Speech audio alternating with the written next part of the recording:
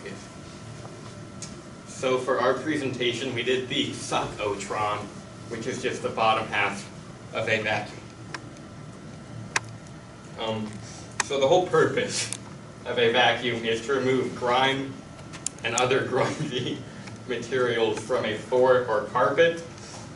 It works, there's a fan in the vacuum that blows air away from the opening, meaning that any air that's behind the fan gets drawn in, and any particles that are in that air will also get sucked in and removed from the carpet or floor or wherever the vacuum is being used. As you probably know, vacuum cleaners are most common in domestic or office environments, any place where you have a carpet really. There's different settings on our vacuum cleaner for the carpet length, so if you have shag carpet, that can be different than this real short carpet we have in here. And buying a vacuum cleaner nowadays will set you back somewhere between 50 and 200 big ones. Big ones meaning dollars? Big ones. Okay. Big ones. Again. Wasn't new. I knew the cool lingo. This particular vacuum was a Bissell brand. This year's Melville Bissell, the founder, that's Anna Bissell, who took over as CEO shortly after Melville passed away. She his wife, or? Yeah. Daughter. Not daughter. This vacuum, specifically the part that we looked at, was built using several different sub-assemblies that would later be combined to form the bigger piece. The plastic portions were molded into pieces, while the metal was cast into a fan and the motor and other small parts. The pieces were all connected using bolts, screws, and other snap-in parts. A vacuum can usually last 5 to 7 years in good condition. You can keep one for longer, but it might stop working the best. And then the metal pieces can be recycled, but the plastic has to be thrown out, which is unfortunate because most of it is plastic. So these are our sketches of the parts on the inside of the suck-o-tron. The top left you'll see a round sketch of a wheel. It's very nice, Brett. Yeah, and the wheel pin below that is what connects the wheel to what I will call, for lack of a better term, a chassis of the vacuum. We call it the beast.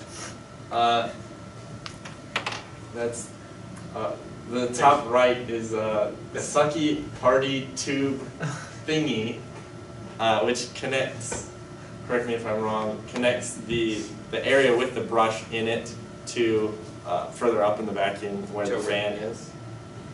And then there's the sucky part, as it has been referred, which is actually where the brush fits inside of and where the suction is concentrated. Top left, you will see the beast. It's the biggest part of the vacuum that is one solid cast piece, except for one component that wouldn't quite come off. And yeah, it's one solid cast plastic piece that everything fits into. It's the classic vacuum shaped thing. The wheels snap on there, the brush goes in there, and as we called it, sucky part fits into the bottom of that. The outside band, it's a similitude to a bumper. Yeah, it's like a bumper for a car, so if you're like smashing it into your couch and you're vacuuming, it doesn't damage anything. And then we have the knob right here. The selection knob will twist and change the height of the brush to allow for vacuuming different lengths of carpet. The bottom left is called IVK LOL, and it houses the back wheels of the vacuum, or the front wheels of the vacuum. That is incorrect. The back wheels snap on the outside, but the front wheels are on this hinge system here, so that with the knob selection, it will move up and down to change the height. Here's the brush here that fits into what we call the sucky part. Here's the band. The band goes on to the brush about here and then connects it to the motor. And this piece, called very succinctly 3 question marks, holds the brush in place. Okay, now we're moving on to some pictures. We've got the wheel pin, the wheel, IDK, LOL, the belt, which we didn't have a sketch of, but it causes the motor. We did have a sketch of it. We did? It was in the last slide. Never mind. Yeah, I forgot it. And of course, the band. That's a picture of the band called The Band from the 60s. They were at Woodstock. Up there we have the brush.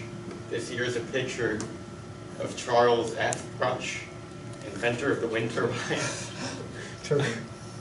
We've got the sucky part and the sucky part tube thingy, as well as Three question marks. and of course, Aren't you proud, Mrs. Carrier? of course, we have the beast. The beast. And The that's Beast. the beast from the Sandlot. Who's the guy? You don't know who that That's is? Elton John. Oh. You know how in the Sandlot there's a character named Benny the Jet Rodriguez? Yeah. Elton John has a famous song called Benny and the Jets. Thanks for that explanation. It was needed. Here's all of it combined together to form the Suckatron. Just a little bit of tape on there. Yeah, ignore the tape. Alright. I decided to do a further investigation on one of the wheels. It is a bad conductor of electricity. As you can see over there, it is not ferrous. It weighs 41.4 grams, which is very light when you convert it to pounds, just 0.09 pounds. It's about 40 centimeters cubed volume. Density is around 1 gram per centimeter cubed, and it's about 1,200 centimeters squared for surface area. And it does not succumb to the your hand flexure test, which means that when you try to bend it with your hands, it will go back to the position it was already in. Here's my inventor model of it. You can see I took careful care to get 7 of these little things in there, because that's how many there were.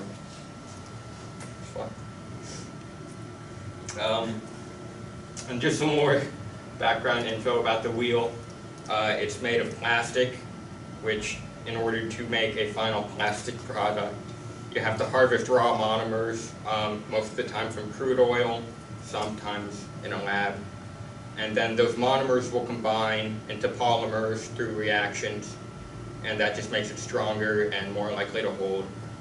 And then from there, you place that into a mold and you heat it up, and that will give you your final product. And after you're done using the product, the plastics have low recycling capability. I modeled the knob for some reason. Is that next slide? Yes, here we are. This is further investigation of the part of the knob, which is a height selection tool. Please go back. Thank you.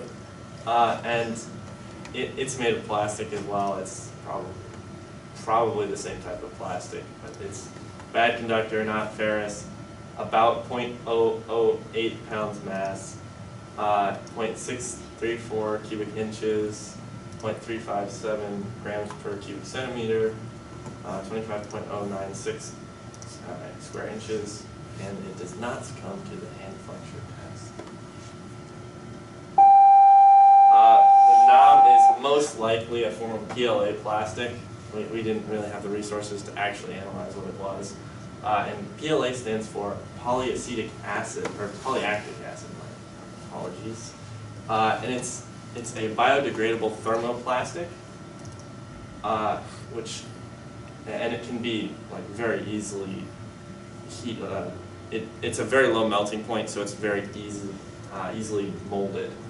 It's made from renewable resources, and it's usually cast, but it is a very common material for 3D printing. Please clap.